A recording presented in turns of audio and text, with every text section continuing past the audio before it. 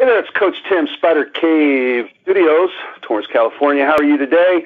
I wanted to introduce to you somebody who is literally a hero of mine, made a big difference in my life going back to the mid-'90s. I was in a really dark place in my life. I decided to get back to my roots. I was making bad decision after bad decision, and I'm like, man, I got to get back to what brought me to the dance, and I got back into weightlifting that I had done obviously as a player, a football player way back in the day. Going through a divorce, it was more of I want to meet girls and look good, motivation this time.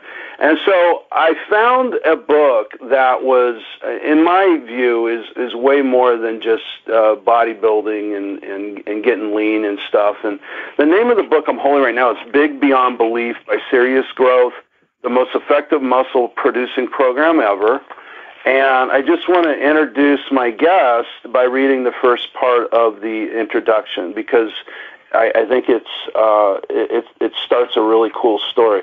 So a training model, a new roadmap. In the beginning, there was the training routine. A friend trainer, or maybe it's just somebody you happen to meet in the gym, told you this is the way I do it, and you figured, hey, why not give it a try? It was a lot like stopping some guy on a street corner and asking him how to get to New York City. He would give you the directions on how he got there, but you didn't know if these were the best directions. You just figured if you followed them, you would get there someday. Unfortunately, a lot of people got lost on the way. And so in the late 80s, Optimum Training Systems perfected the first training strategy for the bodybuilder. As members of the first group of Americans ever invited behind the Iron Curtain to view Eastern Bloc training techniques, our eyes were opened to a whole new weight training approach by the Bulgarian Olympic weightlifting team. And ladies and gentlemen, I'd like to introduce the author of this book, Leo Costa. Welcome. Thanks a lot, Tim, and thank you for having me on your show. I first have to address something. I love getting compliments. Just don't get me wrong. But when you put me in hero status, I mean, oh my goodness, man, there's a lot of pressure now. I don't know if I can handle it. I got to go back to my big beyond belief mindset to be able to perform here. No, I appreciate that. That's awfully nice for you to say.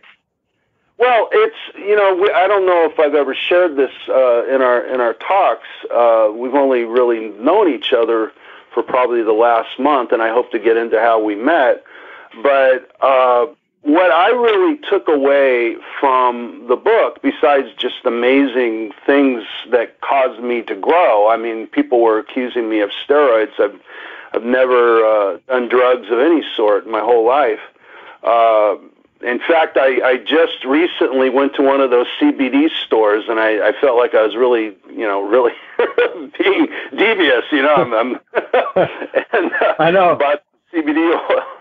And but what I found from your book that I think great lessons in life can be generalized into other contexts. And so the thing that I took away that is the difference that makes the difference, if you can make it only one word, and that's the word novelty. And so anybody that has followed me in my marketing and my business counseling and content, I always use the word novelty. Use novelty, and that's what draws people in. Novelty in our relationships. When I talk to my kids, they already know what I'm going to say, right? So you got to switch it up. They're already playing the program on you, and right. So same in a marriage, same. Oh my God, when I coach football, I counsel coaches. After 1 month, these kids are already zoning out when you talk to them, and you have to do things that are novel, and we'll do things like flipping the schedule around and all kinds of stuff. So Leo, that's why you're a hero, because you have colored beyond just me understanding weightlifting to some extent, and training. Excuse me, I'm using the wrong words. I know you like training as your word for it. Right. But that's why I call you a hero. And how did all this happen? I understand you grew up as a farmer. What's up with that? Well, it's funny how I got into this thing, because as an athlete, and again, you have to go back to, in this case, the 80s, 82 now, when I started bodybuilding. But when I was in the sport of football, in this case, back in those days, the coaches, they didn't want the guys that played they call them the specialty positions, quarterback, receivers, mainly. They didn't want us in the gym training. And so I really had no, any experience in that area, just because our coaches just didn't want us in the gym. And I actually didn't start training and got into the weight room until I was about 25 years of age. And the reason for that was because I was getting married. It's funny that you said that when you're coming out of your divorce, that you wanted to do it to look good. Well, I kind of did the same thing now that I'm thinking about this with you. And I thought, well, hell, I gotta look good in that tuxedo, for my wedding.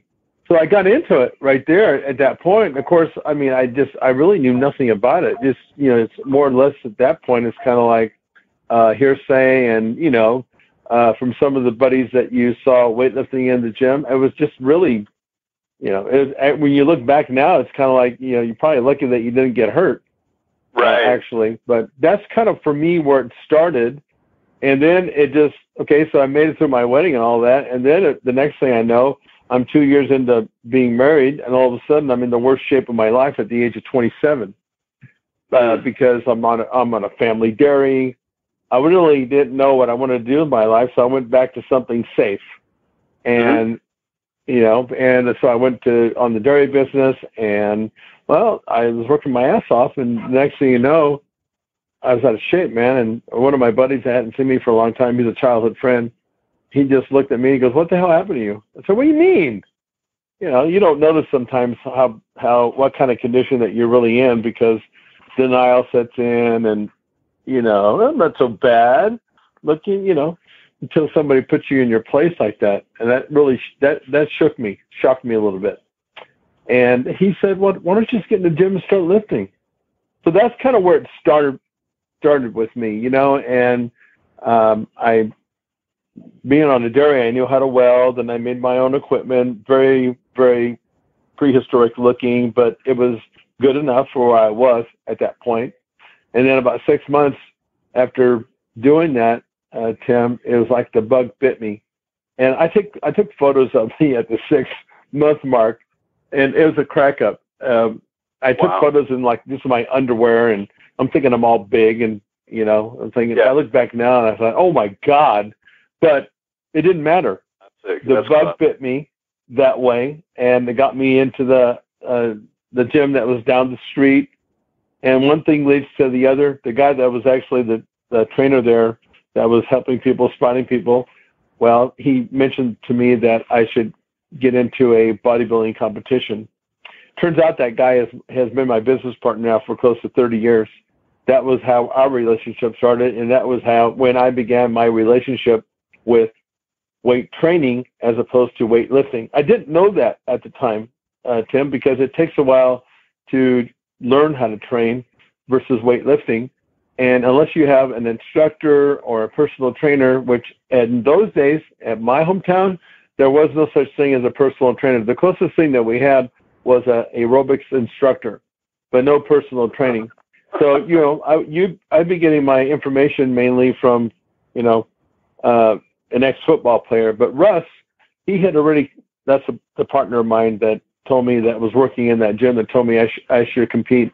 He had done one show, and he was just adamant about the fact that I should compete in a show. And I'm thinking to myself, wow. I mean, I used to drop classes in college if there was anything to do with, getting up in front of a class to do a presentation, let alone putting on Speedos and getting in front of a bunch of people that are going to judge you. Yeah, so it was just rough. You know what I mean? It was like the last thing. But I tell you what, the long and short of it was, I did that show, and that's when the big bug bit me, because after that, I just knew immediately, Tim, that that's exactly what I wanted to do for the rest of my life, even though there was no one doing it.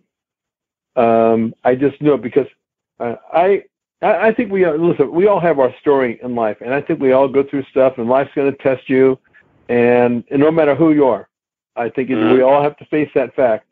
And I let myself down as an athlete, and I let myself off the hook, and I use an excuse like most people do. They have excuses for why they can't or why they don't.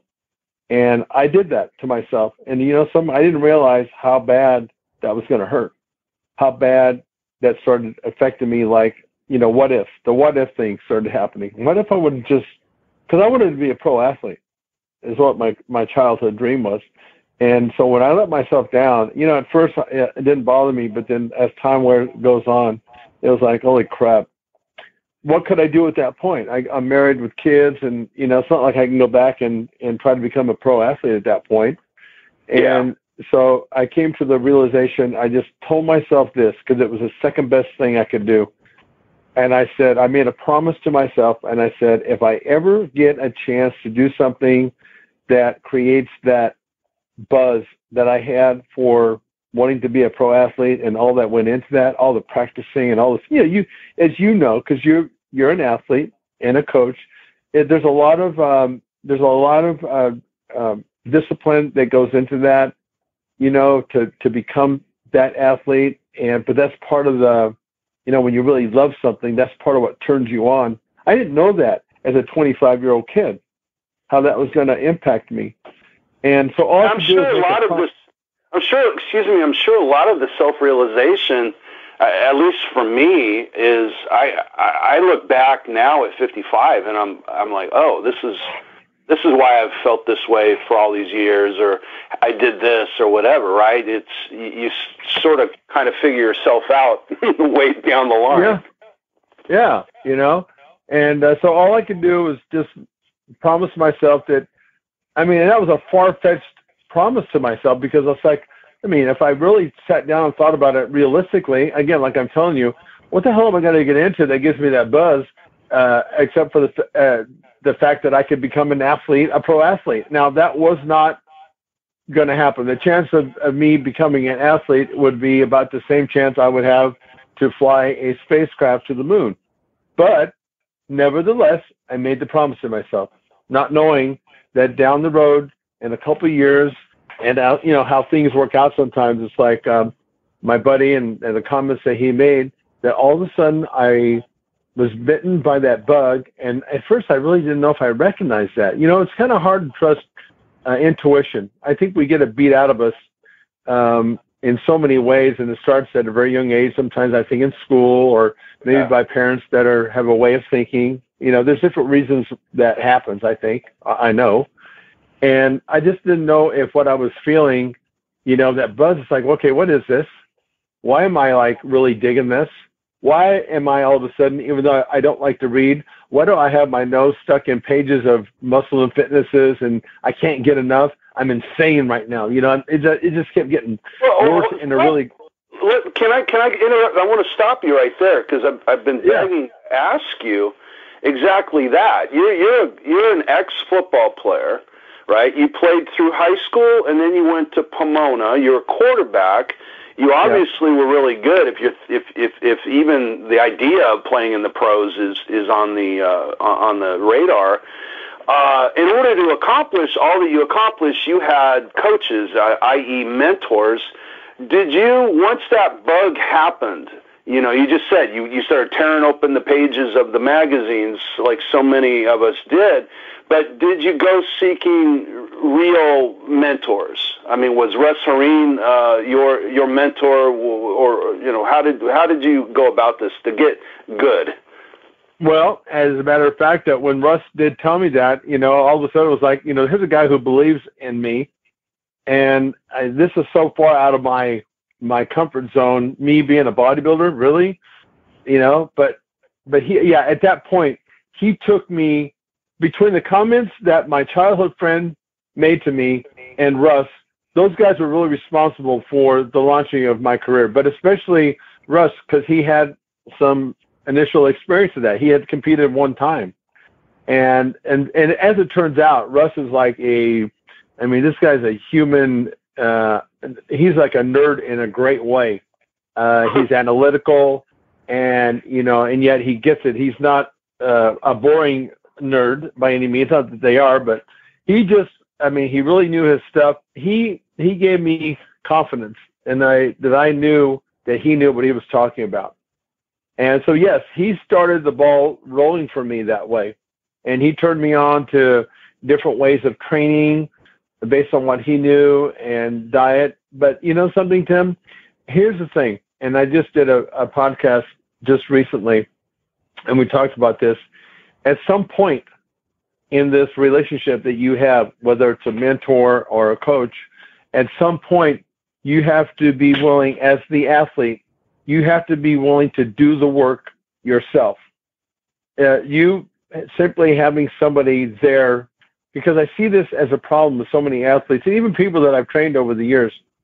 And professional bodybuilders. It's amazing that I did some interviews with some pros that they just didn't really know exactly what they were doing to get the result because they put their hands totally in their mentors. So I'm not saying that a mentor isn't necessary, but when you don't become a part of that relationship and you take it on and become responsible for your own results, meaning it doesn't matter that you don't like to read. It doesn't matter that every time you go into the damn gym, this is with regards to bodybuilding, it doesn't matter that it's painful. It doesn't matter that you're sick. None of that shit matters when you make the decision to become a bodybuilder. And it's not that unusual in athletics. When you make that commitment and you want to go to the top, these are the things that you have to be willing to tolerate. But Russ was definitely an important part of my career in that respect. I recently counseled a player, and it's a little bit over the top, which is not unusual for me, but I asked him, I said, are you willing to die on the field in order to play and start for this team? If you're not, then get the hell out of the game. You're wasting other people's time. Yeah. And it was kind of a wake-up call. And it's not little pee-wee football. It's not little pee-wee bodybuilding. If you're competing and you're amongst the real deal, this is what people do that want to win. And so you're right. And so that's interesting. So what is the relationship of, say, a trainer with a competitive bodybuilder? You said some of these guys don't ever really learn why they're getting better, when in fact, I think what I hear you saying is when they learn why, the difference that makes the difference and to get, say, their chest or their biceps big and shaped a certain way, wouldn't it help them if they knew why? Because then the trainer could actually take them to that next level. Yeah, and here's the thing that I learned about being a really great trainer, I think, is that my job is not to make you codependent upon me. My job is to make you successful, that when you go out on your own and do this, I'm looking at the end result, and that is not necessarily me being a part of their ending or overall success down the road. And if I'm that person, then that's fine. But I know I want to make sure that I'm that guy that's not the trainer that's necessarily the yes person. I'm the guy and the person that says, look, even though you're this athlete, I trained a baseball player, a pro baseball player many years ago who came to me for my service. And it turned out that I learned a great lesson from him, actually. And you know what? The guy was making a lot of money, and he'd been trained by, he did his own thing and had some experience with training. And, this guy, all he did was try to tell me how I should train him, even though he came to me for my expertise. And I learned a great lesson right there. Go ahead. He wasn't coachable. At that point. And I had to make a decision right there. And what I did is I called it putting him over the ledge. because I was explaining to him that the things that I was doing with him weren't mainstream necessarily, but they were effective. But you know something, Tim, you know this as well as I do as an athlete, and sometimes even coaches.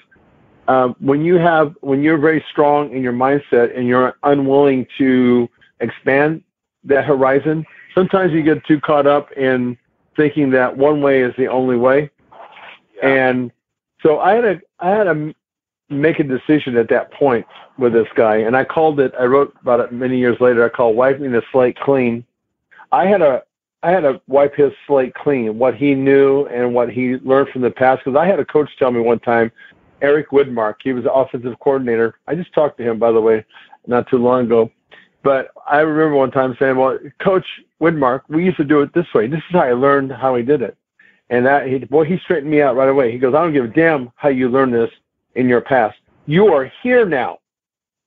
You are learning from me. So he got my attention that way. And he wasn't that coach that it was like his way or no way. He had to get me to a point where I was coachable, as you're calling it. Yeah. And that's what I did with this baseball player. And what I did in this case, I put this guy through some body through space exercises, which he thought was a crock. And I put him over the edge where he was tossing his cookies. And from that day forward, he didn't question me like that again, as far as him thinking that he was a professional when it came to me training him. It changed that relationship. And that taught me something about when I work with people.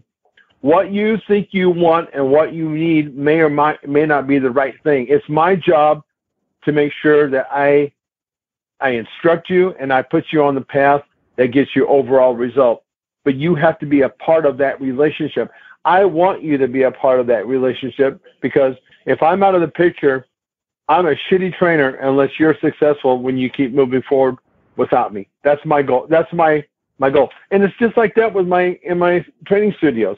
I love having a clientele, and the thought of them needing me forever would be great job security, but that doesn't make me happy. What makes me happy is me teaching them and training them, teaching them to go on. If they come back and they want to keep using my service, beautiful.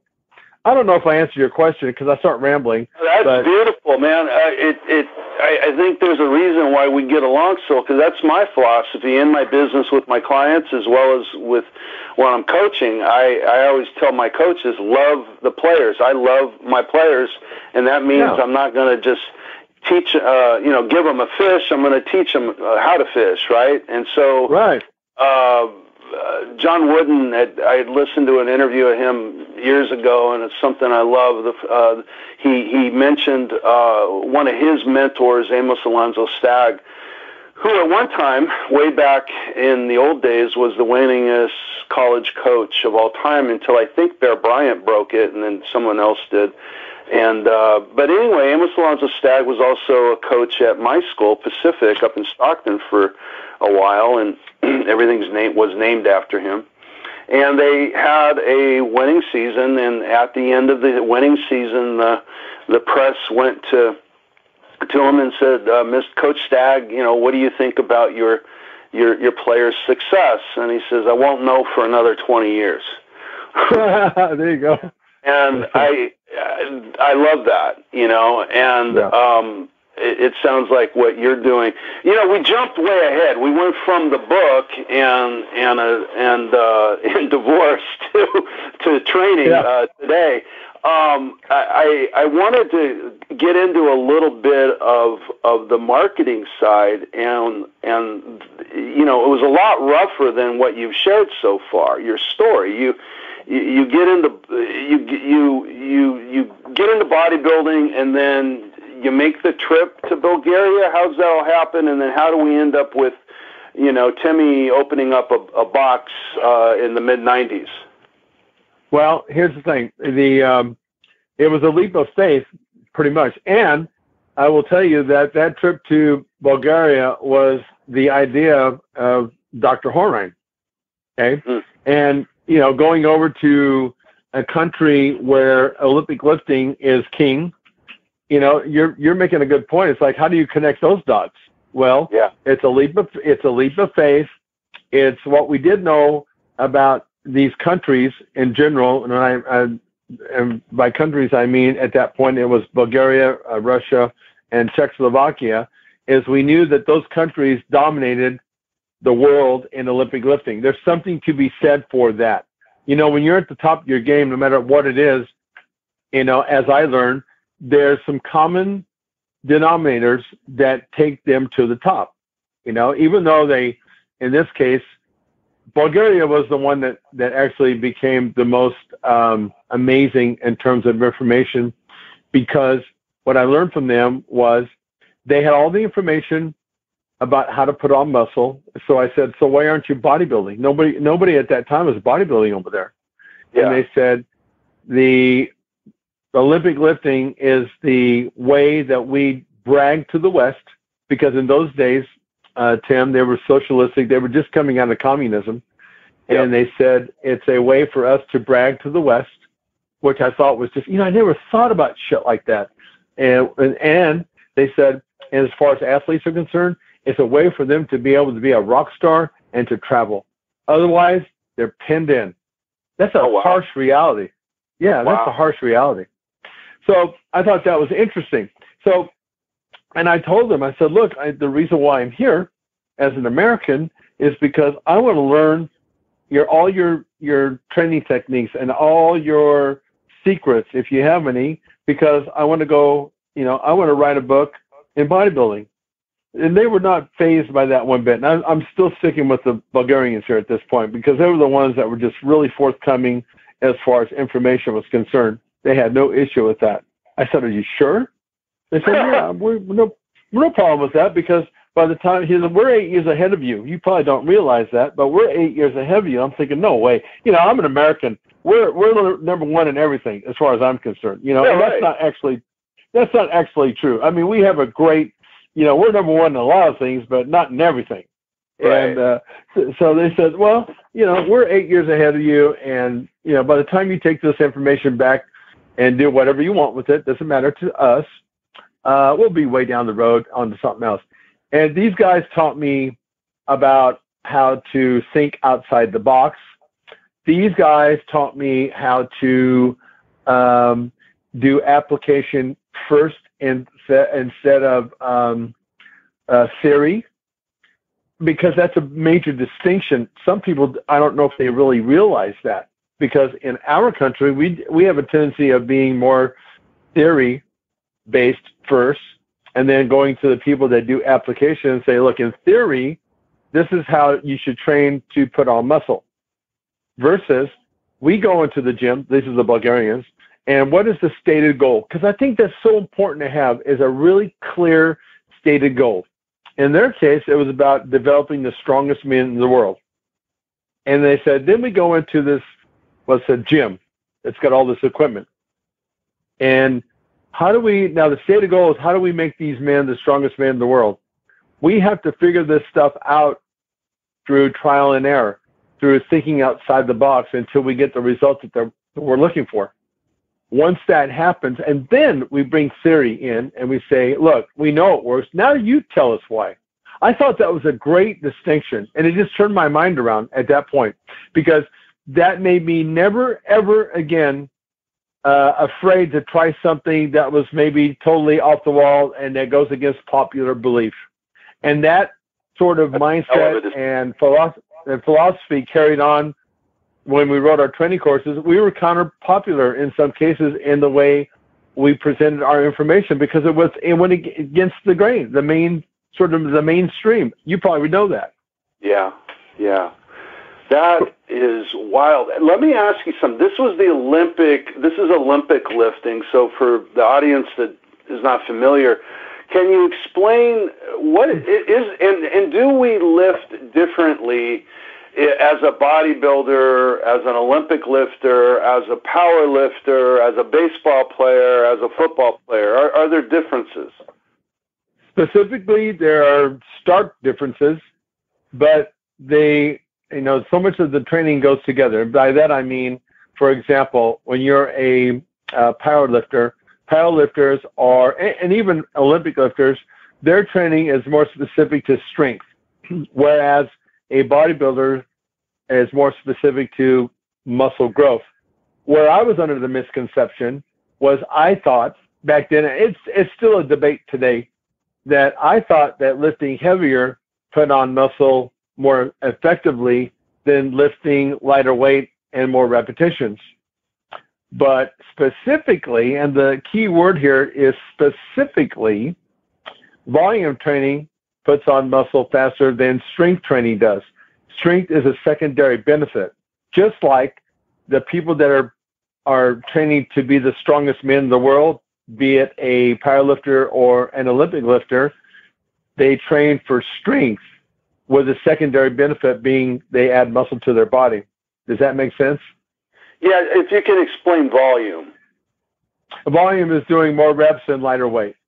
Whereas, in other words, let's just say volume would say anything above 6 repetitions all the way to 100. That's volume. Whereas anything below like 5 reps or less, that's strength and explosive power type training. And to take this to the extreme, and my memory may be fuzzy, but I believe I heard on the one of the tapes way back when, didn't Tom Platz do like 1,000 squats or something like that at one point? Yeah, he did. Yeah, I think I was a nut. He actually, there's a guy right there that you talk about outside the box training. He was curious. This is what I liked about Tom, and I realized that, the people that were in it to that extent, we're all curious, and we wonder what happens if. Tom actually put on 135, and he wanted to see how long he could actually squat. And he went 15 minutes straight until he passed out. That's Tom Platz in a nutshell. That's awesome. That's the 1,000 rep thing, I don't know, but it wouldn't surprise me. Let me tell you that about Tom. He was the scariest person I ever trained with to this day. Is that right? Oh, shit. I mean, and I learned really early on when I went to Gold's Gym, and again, if I'm getting off track, just shut me down. But he decided that he was going to take me on under his wing to help me to get to the next level. And of course, he was known for his legs and squatting. So we go into the Gold's Gym, Venice, the Mecca, and he puts on three plates on each side, 315 on each side. And I think about this all the time. And he, I didn't know Tom that well. I kind of did, but not when it came to actual training with him. And, he said, yeah, we're going to squat today. And he goes, I'm not feeling too good. And I'm a little bit achy. And then he cranks out like 25 reps. And I said, oh, okay, I know what's going on here now. He's setting me up for failure, So, no, Tom was, he was just, in his mindset and the way he trained was like that all the time. I mean, it was scary. I was never afraid to train like I was with him, but I did it anyway because I knew that, he was going to teach me something and I was going to learn something. Sure as hell I did. Well, that's one of the reasons I wanted to bring it up was the mentorship and why, the personal training is so important. Let me get back to the book and the production that you created and how it ended up in my hot little hands, because as I've said this before, I think it was like 15, one of those old school 15 or 20-page sales letters it was a free report, I think, probably one of those 3 or 4-step direct response deals that you would see in a magazine, and then you guys sent me this letter that sold me, and I sent off the check or the credit card or whatever it was back then, and I'm waiting, I'm all this, and I get the box, and it's like Christmas Day, man. I'm ripping it open, and it's kind of a decent-sized box, and it has, the main book and a few other books, and 3 or 4 or 5 videos of you and Hareen, and also with Tom Platz, and I was like in heaven, and so it was great marketing. How did that happen, though? I mean, did you just like, I'm going to write this letter and put an ad in one of the magazines, and guys like Tim will find it? How does that magic happen? I wish it was that easy. First of all, Big Beyond Belief was our third I don't know if it's the right word, iteration or the third sort of the evolution of training courses that we wrote. The first one that we wrote was Bulgarian burst. Okay. And that's right. Yeah. And then the second one that we wrote was serious growth.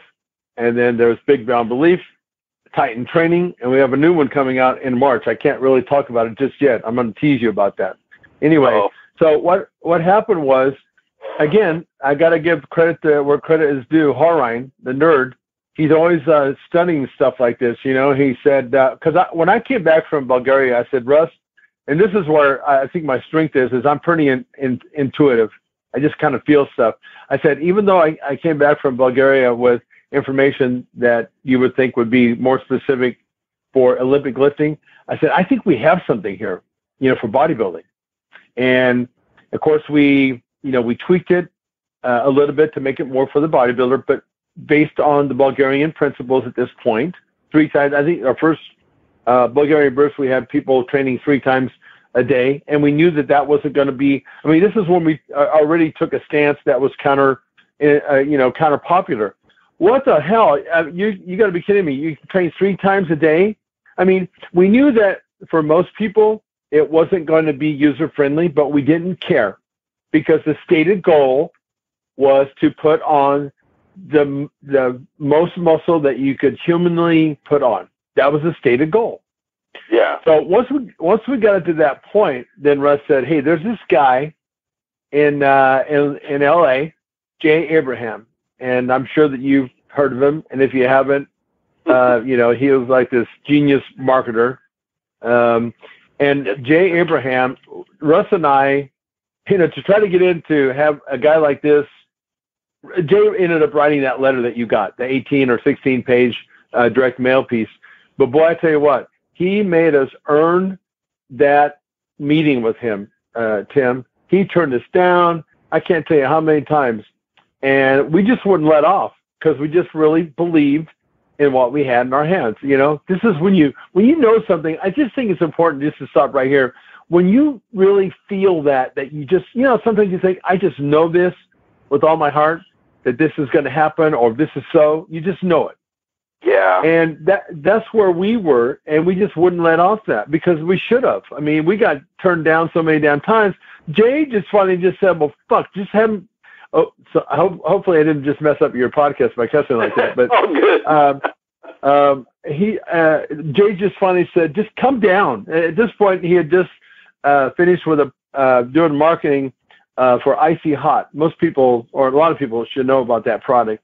Pretty famous, a popular product back then. Yep. And he just said, just come down. And, you know, looking back, I don't know if this is part of Jay's tactic with us, but he said, just come down. And he goes, I'm going to give you a meeting with me. And so that's how we got into Jay. And Tim, we had to make a decision, Russ and I. Because after that meeting, Jay goes, look, I can tell you guys really are passionate about what you do. He did some fact finding. He says, is there anybody else in the industry that's doing bodybuilding? Because Jay doesn't know much about bodybuilding, you know? Yeah. And when we said yes, I thought, well, we're done now, you know? And Jay goes, that's good. Because we don't want to invent the wheel. We want to make a better widget. So I'm thinking, okay, we're still in the game here. And then Jay said, so I'm going to go ahead and take this project on, but here's what I need from you. This was a Friday that we went down there. By Monday, I need $15,000 up front. I'll write you a 15 or 16 page. You know, he had this whole package that, you know, Jen knows his stuff. Yeah. And he said, you guys do that, and we got a deal. So, you know, and listen, at this point, Russ and I, when Jay said that, Russ and I, I'll never forget this. God, I forget a lot of stuff, but not this. I guess because it's traumatic at that point. I looked at Russ, and he looked at me, and we go, deal. Well, Tim, we didn't have money. But what we had were about 30 credit cards. And we took cash advances on most of them. That's how we got this damn thing started with Jay. And I'll tell you what, our wives were raising hell with us, but it didn't matter. No, it didn't matter because we believed in this so much. It was like, you know, if we failed, woo, there was going to be some massive hell to pay. But so we went back down there on a Monday, gave Jay the 15 grand. He wrote that letter, and that particular ad, in a long nutshell there, it ended up selling 990 copies, 990,000 copies. That one free, that ad, it was amazing. And we had so many people. This is the reason why you got to trust, your instinct, because an 18-page or a 16-page direct mail piece, you know how many people told us, who in the hell's going to read that? Who's going to, how are you going to be able to keep somebody's attention to read that? Well, you hired Joe Abraham, that's how. Yeah, the rest is history, And in fact, it was so popular when we did a test run, because Jay taught us, right at that point, he says, before you ever take a big dive in the market, you need to test a new product. So you got to test this with so many. I think we tested it on maybe, I don't know, seems like 5,000 or 10,000 people. Because he says, then we can find out, you'll know if you have a viable product. I mean, within days, as being in the industry, that something like that either goes or it flops pretty immediate. Yeah. And we knew that, and Jay was very upfront about that stuff. And well, lo and behold, we got like I forget what the percentage was that made it a viable product. And that's the good and the bad news, because now you had to play a bigger game. Now you had to go out and test a bigger list before you actually took the big dive, in the big market. Well, we didn't have the money. We couldn't keep up with you were talking about Christmas when you got our stuff. I have to tell you something. It was Christmas for us there for quite a while, but especially in the beginning, the amount of money that we were getting through the mail back then, Tim, was insane. I mean, I couldn't even believe it. The post office were bringing like big sacks. People used to send like money orders back then in the mail. It was insane. And we were getting like $10,000 a day. And I just couldn't even believe what was going on. But we couldn't keep up with all that. So what Russ and I, we had to make a decision at that point. And do you remember a guy by the name of Gary Halbert? Of course. Legend. Yeah, everybody did, yeah. And, Halbert, he agreed to take our product for 1 year. We negotiated the deal, and he marketed our product for 1 year. We took, I forget what the percentage was, but he had the lion's share. But we made enough money off of sales that Halbert, with his magic did, that we were able to take our product back, the Bulgarian burst, and that's just how we started creating the rest of our products. That's how that whole story started right there. And I wanted you to tell. I'm glad you told it so detailed, because it's a story of grit. It's a story of I mean, like you said, you had the intuition and the gut feeling, and you just were going to make it happen, come hell or high water, right? Exactly. Perfect willingness, baby. And how close does that relate to being in bodybuilding? You have to have perfect willingness. So many things in life are kind of the same but different.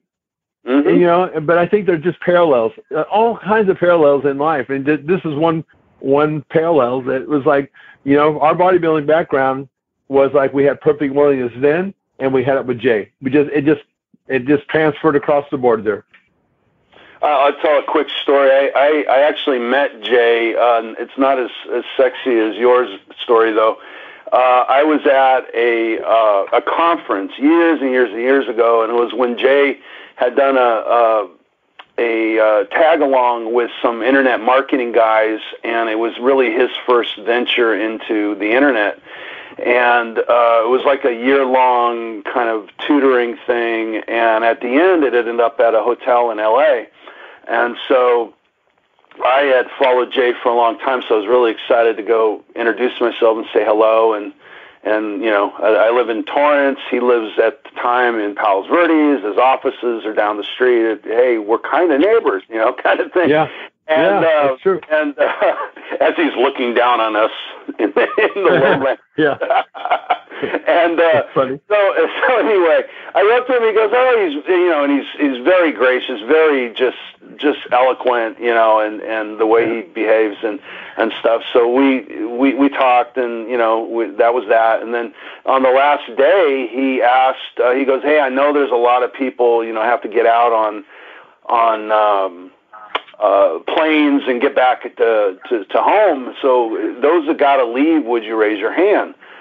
So I raised my hand, and he looked at me, and he was like, "What are you doing? You live right down the street." And and so I said, "Well, I coach little, youth football at the time, and we have a game. I got to go." And he goes, "Well, wait a minute. Who are you playing?" And I go, "Well, it's this team up in Palos Verdes." And he goes, "Is it that Greek bowl thing?" I go, "Yeah." He goes, "My kid's on that team." Oh, no way. Yeah, it was crazy.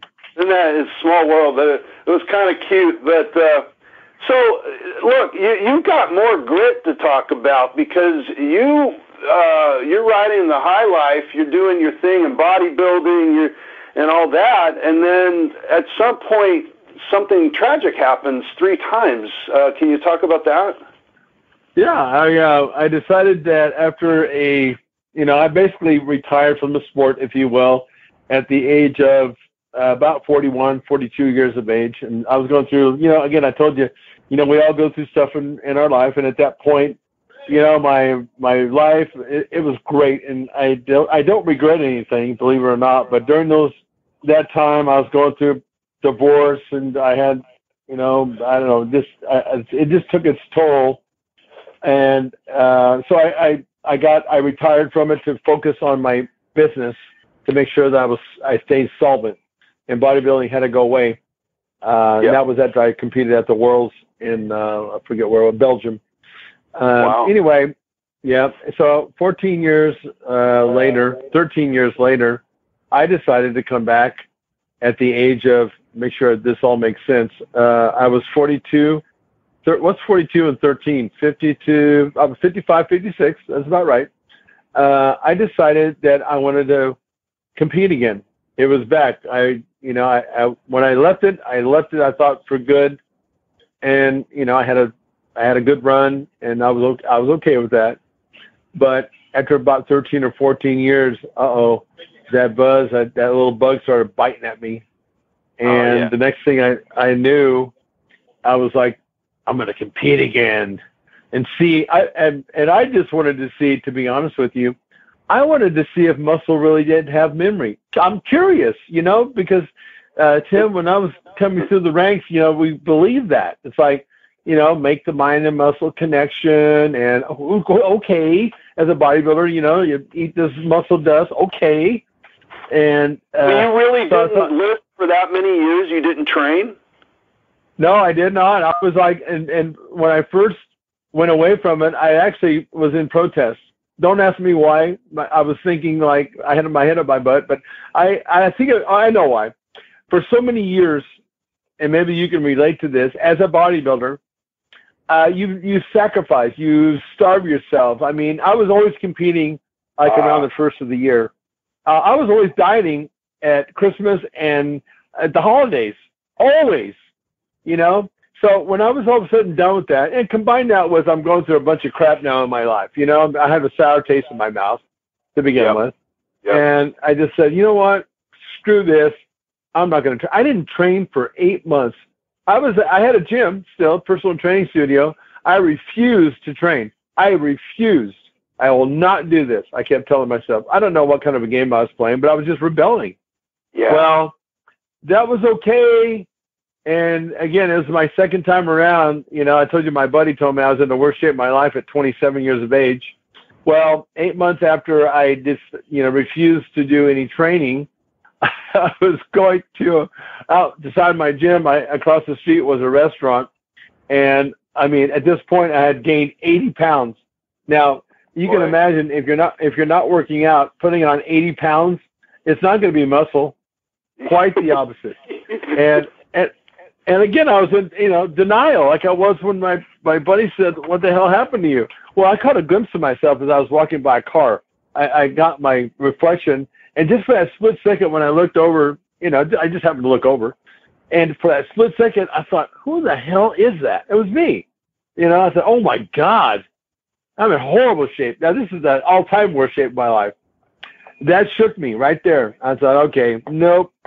And I made a promise to myself, because it seems like I do better that way. It's a way of holding myself accountable.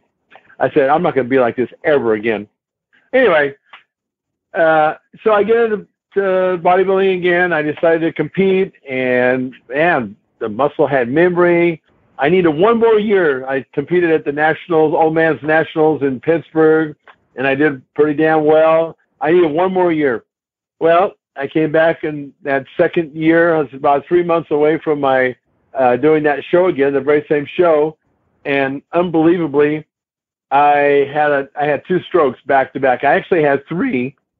2 were back to back, and 1 happened 3 weeks later. And I tell you what, again, life is going to rock you. Life is going to create adversity. And that was my adversity, man. I mean, this was something that was just unbelievable. The thing about, of course, how could I possibly think that I would have something like this? An athlete all my life, a trainer. I'm helping people get in the best shape of their lives. I would have never thought that when this is happening that was a stroke or 2, until the doctor told me. He said, yeah, you've had 2, and they you're gave still me going around operating normally, but you've had 2 strokes? I've had 3, actually. And so anyway, when that happened, the doctor told me, he goes, look, we can give you this medication.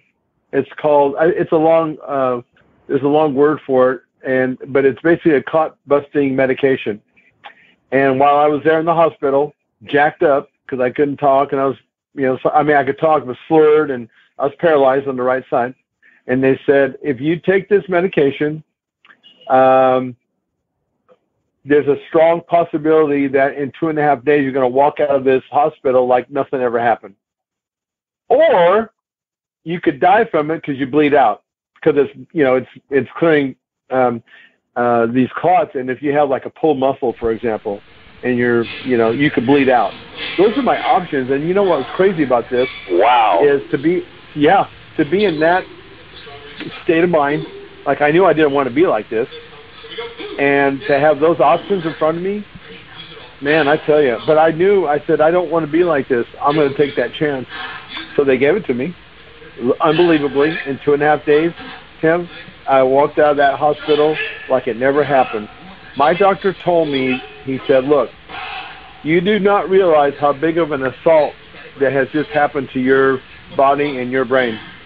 And they wanted me to stop training for 4 to 6 months. And I thought to myself, he's not talking to me. He's talking to somebody who's average, not me. So I just told the doctor, I just thought in my head, yeah, okay. I went home, and after about a week, I couldn't take it. I went back to the gym, and I just said to myself, I'm just going to go really easy, and I did. Compared to when I was training, I did nothing really. It was just a few exercises, and all of a sudden, it was like about 2 weeks or so. Hey, seems like I'm going to be okay. And then when I was training one of my clients, then I knew, because the first time it happened to me, I didn't know what was going on in my body. I just lost function. It was like dominoes falling. And this time, the third time, I knew what was happening. The same thing happened 3 weeks prior. And I drove back. I drove, believe it or not. I drove back to the hospital, which was 10 minutes away. And I walked in, and it happened a third time. This time, Tim, because I had that clot-busting medication so soon, they couldn't give it to me. I had to rehab the hard way. And I was exactly the same way. I was paralyzed on my right side. I mean, it was so, man, I tell you what, you talk about being tested, and the scary part was not knowing what the outcome is going to be, because you don't know. You really don't know how much you're going to come back. For some people, they don't come back. My dad never came back. They don't. It's a scary thing. Yeah, in fact, and one of the ways I had to deal with this, because, when something like this happens, obviously, all I could think about was, is this going to happen again? And this is really interesting. Yeah, and because it was either living my life in fear, and if I was going to live my life in fear, then I would be in a bigger prison than I was being paralyzed at that point. That's kind of how I looked at that. All that did was make me make a decision. And in my book, I ended up writing a book called 3 Strokes in 3 Weeks Saved My Life, because it did, as well as bodybuilding, as well as my athletic background, because it gave me that warrior mindset, that once I got past the shock, then that side of me started kicking in. It's like, okay, I'm not going to let this, I am not going to let this thing win. You have to have, a mindset like that to achieve pretty much anything, because it's a huge obstacle, as you may understand. But it was so weird. I'll never forget the time that I was laying there in bed. This is why it happened the third time, and I went home after about 4 days, and I was pretty jacked up. And I woke up one morning, and what was really odd was I didn't know where my limbs were on the right side of my body. And I can't really explain in words to you what that feels like or what it doesn't feel like, but just not knowing where your limbs are in space. And I think what made it even worse is here's a guy that's a bodybuilder who was all about having full control of his body, and all of a sudden he didn't. That was scary, man. That was a wake-up call. But somehow, go ahead. I said it had to be, and the thing I'm hearing from you is, because of your training, if you look at your book, that it's a book of process, and that's the thing that I really kind of get from having talked to you. You like a lot of great athletes, you process stuff, and then you go back inside, and you have your own demons that are going to tell you, it's okay, you don't have to do this, and talk you out of it. And you've been to the fight so many times, you were ready to battle it, but you had to do it from a mental aspect. You had to go deep, and that's what I'm saying. It's heroic. Because the alternative really sucks. Well, and the thing about that is all these tools that you end up learning, and God, there's just so many things that you, as a person, you don't really understand that are life lessons that you're learning sometimes earlier on in your life. And then one of the things that I remember my coaches saying over the years when I was playing, I'm sure that you've heard this before, if not said it to your athletes, and the coaches said, when you're up against the wall and you're getting your asses handed to you on the field, you have to dig down deep and believe in yourself. That's all I heard, Tim, at that point. I went back to that call it training, because that's exactly what sports ended up being for me, was training for me, for a tool to be used now. And then combine that with bodybuilding, because bodybuilding for me, as hard as, as much dedication as I put in and discipline as I put into football in this case, because I played baseball too, but football, bodybuilding took that discipline and dedication to another level. It just was. It required more. It was a longer sufferfest, I call it, than playing football, because you played 2 or 3 months, out of the year, maybe 6 months. But then with bodybuilding, it was a year-long thing when you're in it, competing twice a year, every year for 15 years. It was a different dynamic, but it was exactly the tool that I needed at this moment when I was paralyzed. Because one of the things that I learned as I was recovering is I went out and found out why only 10% of people who have strokes make an almost 100% recovery, which is horrible. But there's some reasons for that. And one of the reasons is people just give up, because it beats you down every single minute and every single second of the day. And who in the hell, it's just like bodybuilding. How long does it take to become a national level competitor? Think about how many thousands of reps that you have to do, And, that whole you talk about a process, that whole process. Well, when you think about who actually ends up on stage as a bodybuilder, it's a very small percentage of people because of that reason. They just can't handle that process of years and years and millions of reps probably at the end of 15 years, And so that was what I used. And the Bulgarians were relative at that point in my life as they were, 15 or 20 years prior, because what I learned from the Bulgarians was repetition is the mother of skill. It's known as Wolff's Law, and the body becomes its function. Okay, that all started ringing, and I learned from them that it takes 21 days before your body starts adapting, because that's the way your body, the algorithm of the way that your body adapts to a regimen is about 21 days. And this is all the stuff that I learned with the Bulgarians. Okay, so now I said, okay, I'm gonna overcome this. And I went into the living room. My wife, she dragged me and helped me in there, which is, man, to have that happen, boy, talk about a jolt. Having somebody else help me, oh God. Anyway, so I sat down, her beside me, my paralyzed body on my right side, and I said, just move my arm for me. Move it. We're going to do 10 of these. That was the reps. And all I did, Tim, was watch her move my hand. I said, I'm going to use their philosophy and what I learned there, that the body becomes its function. You teach it what you want it to do. And I'm going to do it for 21 days. And, this may sound crazy, Tim, but as I was watching her move my arm, again, what was really odd was that I had no connection to the muscle. I could just see her moving my hand towards my body like I was doing a curl, but she was doing it. And I did it every morning. You have to have faith when you do stuff like this. You have to have faith that in bodybuilding that what you're doing is going to create a result. You have to have that faith.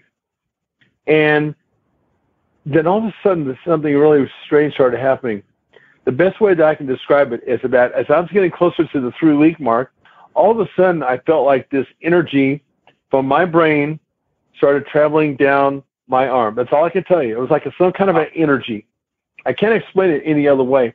Tim, by around 21 days, I knew that I was going to be able to move my arm. It was one of the things that we talked about in the beginning of the show. I just knew it. I knew it at the deepest level. And by golly, Tim, it was like all of a sudden that energy traveled down my arm to my hand, and I lifted my hand to my arm. It was hard as hell to do, but I did it for one rep. It wore me out just to do that one rep. But at that point, because of what I learned from the Bulgarians, body becoming its function, repetition is the mother of skill, I knew that I was going to recover. I knew that I had at least a fighting chance. Now it was up to me to see how far I could recover. That's that story right there, man. And this is when I really learned about things like, adversity will do one of two things. It's either going to define you or destroy you. What I had still the ability to make that choice, because I saw some people that couldn't, Tim, because I went down the road and I've spoken to all kinds of stroke support groups to find out why people aren't recovering. Some people are just, they get blown out, man, to the point where they have very little or no function. I was lucky that way, and in fact, even to the point where I went against, again, popular belief, and I trusted my instinct. I went to my doctor said I should go to a physical therapist. I went to the physical therapist, had my wife had to take me, and I went in there, and the physical therapist talked to me, very nice person, but all I got from them was they wanted to make me functional again. I left that first consultation. I told my wife I'm never going back again. I mean, again, freaking out. I said, I can do this. If I didn't have the background, especially in bodybuilding at this point, because I had a lot of years under my belt with training and nutrition, it would have been stupid. It would have been foolish for me to make that that call, and it was still risky. It went against my doctor. It went against, my wife. I said, I can do this. And fortunately, I made the right choice because I made 100% recovery. But I'll tell you what, man, it's a long haul. They are so, the fine motor movements are the ones that take the longest. And no one can tell now by the way I talk or even my body, the way it works. I can tell that there's still a little bit more for me to recover. But here's the good news, Tim. It's going to be 8 years. Actually, January the 27th coming up will be when I had my first two. And then February 13th, I'll never forget that because it's the day before Valentine's Day. That's what I give my wife for Valentine's Day. Lucky her. That's going to make my 8th year. And I have to tell you something which is really, really good news for people that are out there that have this happen. If you get started early enough on your rehab, the window is open, as far as I can tell, for at least 8 years, and I'm going to say forever, for you to keep making progress. It's when you don't. It's when you stay idle. It's when you are, when it's too hard for you to get up and do that next rep, or do that next rehab. I do rehab every single day to this day, Tim, and I'm 100% recovered. This shit never goes away, man. Wow. And it's all the little things that you can do for recovery. I still make breakthroughs, Tim. Little tiny breakthroughs that no one else can see or feel but me. And when I do, man, it brings me to tears, to be honest with you. Because I'm amazed at what humans can do when they put their mind to it. And that's a true story. And how many times have we heard that? And how many times did I say, when my dad said it to me, it's like, whatever. What the hell do you know? It's true. It's really true. Well, I hear you've had the adversities, the trainings, all these years, and it kind of led up to that moment. That was your next dragon to slay. And that's right. And the thing that I hear lots in you, and why, as far as also you talked earlier about when you're training somebody, you really want them to be able to train themselves in a way so that they can grow. And you coached yourself through this thing, and you got curious and you got educated, and God, 8 years later, in today's world, man, the internet, there's this Google thing, and you could look up all kinds of cool stuff, Yeah. But, hey, we're starting to go long, but I wanted to give you credit for something else that is kind of a fad these days. It works really well, but it is a fad, if you want to call it that. It's today we call it keto, but after Atkins made the no carb thing popular in the 70s, I remember my dad was on that when I was like in kindergarten, and then all of a sudden I get another letter from you about this high fat diet, and Dr. What's his name? Dr. I'm going to Mauro Di Pasquale. Di Pasquale, and I learned a whole thing about that and how you manipulate. You use the Atkins thing sort of and high fat, and then you go off it and carb, and next thing you know, you look like you're on steroids. It was sick. It was sick. I mean, it was, and I gotta tell you also, there was another thing that when you do these things, read the manual, as the computer geeks say, because on that the diet, or I should say the workout of Big Beyond Belief, I was on the 4-day thing, and I was overtraining. And I was dating a girl, and all of a sudden I'm just like shaking cold, and I can't get warm. And she, I'll be all right. So I muscle it out, right? And so then it goes away, and then she ends up one day goes, "We're going to the hospital. This shit ain't right." And, I'll be all right. No, you're going. and she was a nurse anyway, so she was being cautious. And so we go down there, and the lady doctor goes and feels swelling on my whatever they're called, the flushing system we have for trash in our body, right? And I can't think of the name of it. And she feels a couple spots. She goes, "Do you lift weight? Do you take steroids?" I go, "No." "Do you lift weights?" And I go, "Yeah."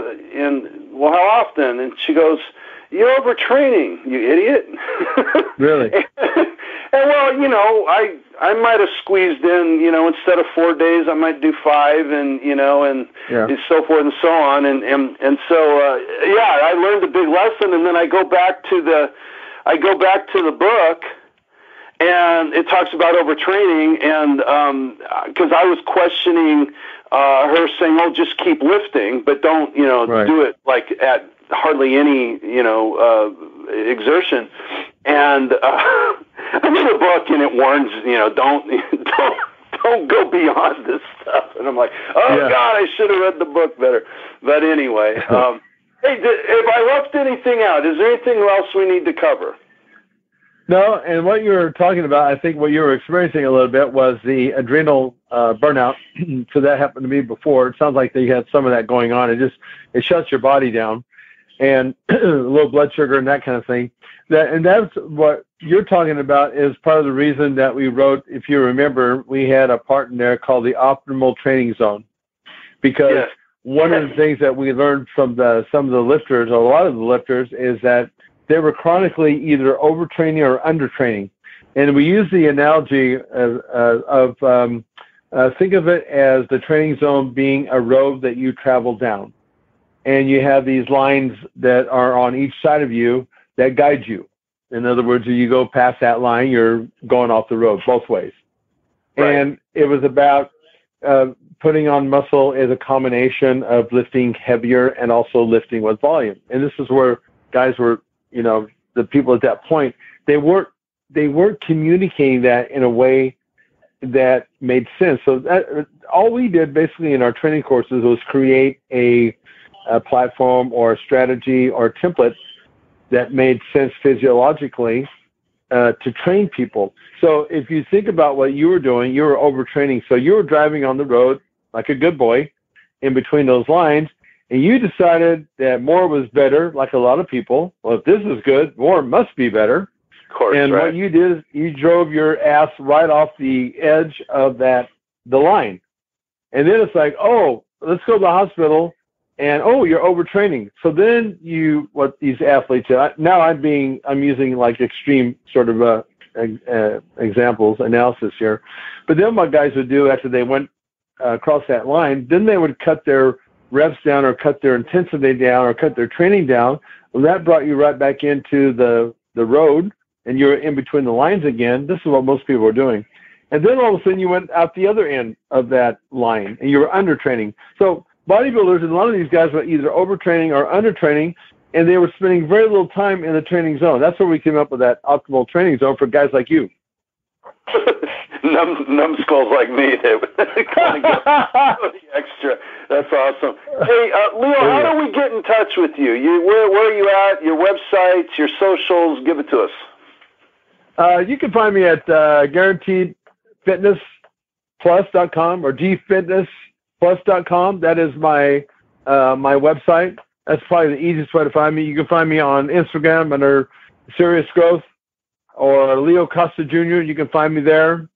I'm mainly now doing podcasts, and my whole purpose now is to pass it forward like the Bulgarians did with me, and because that's how I'm relative in the industry as far as I'm concerned. I'm 65. I'm just like Platts used to say, I'm an old guy having fun in the gym, and I still train every day, and I'm in pretty darn good shape for my age. But I spend my time now podcasting to educate people and to learn from people. Listen, I just did a podcast today with a young personal trainer. The guy was legit, and you can always learn from people, and you can always teach people. So you can find me at one of those places there, and hopefully listen to one of my podcasts that air every Wednesday, and hopefully that makes a difference. And I will tell everybody that it's if you're interested in training, he shares a lot of good stuff, and also you're still doing this, right? On the stories every morning, you give like sort of a tip of the day on Instagram. Oh yeah. I do an Instagram post, and I'm still doing that kind of stuff, and I'm back in the industry again, and again, I'm not bodybuilding as to do the sport, but I'm now working with Denny Kakos. He's a guy that owns Ironman. He bought Ironman out from John Balick. He started this IMBA, PMBA. It's a natural bodybuilding organization. The guy's legit. They're doing a really good job as far as keeping the sport clean. I'm right in the middle of all that. In fact, I'm going to South Africa here in March to be at the event. I told him I wanted to be a part of this movement. I think it's a great thing that he's doing. So that's how I'm now participating and, being a part of this again. And I have to tell you something, that buzz is back. It never went away, but that buzz is I'm so lucky, Tim. I've told people before, I am so lucky to be as excited about doing this stuff now at my age as I was when I first started. It's an amazing thing. So I'm doing that now, and that's what gives me the buzz now. Well, your passion is infectious. I'll tell you that. I could feel it on this side. So I'm excited for you, and I wish you the very best and the best of blessings. And get done what you want to get done, man. You're an inspiration. Thank you, sir. I really appreciate you having me on your show, by the way. Oh, thank you.